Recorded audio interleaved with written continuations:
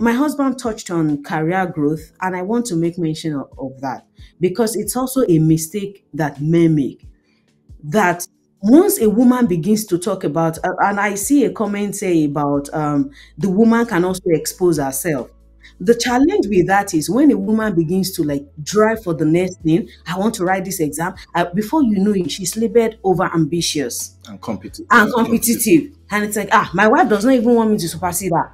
If I write one exam today, she's writing another one tomorrow, and stuff like that. So it should be both people's responsibility, but seen as part of a growth path for the partner. Know that when you are investing in your wife's growth, you are investing in your own growth. Yeah. It is not that my wife is becoming this or my wife is aspiring too high. Our growth is your growth. Your growth is our growth. So if we see it from that point of view, it's not going to be competitive. So both partners should contribute to this.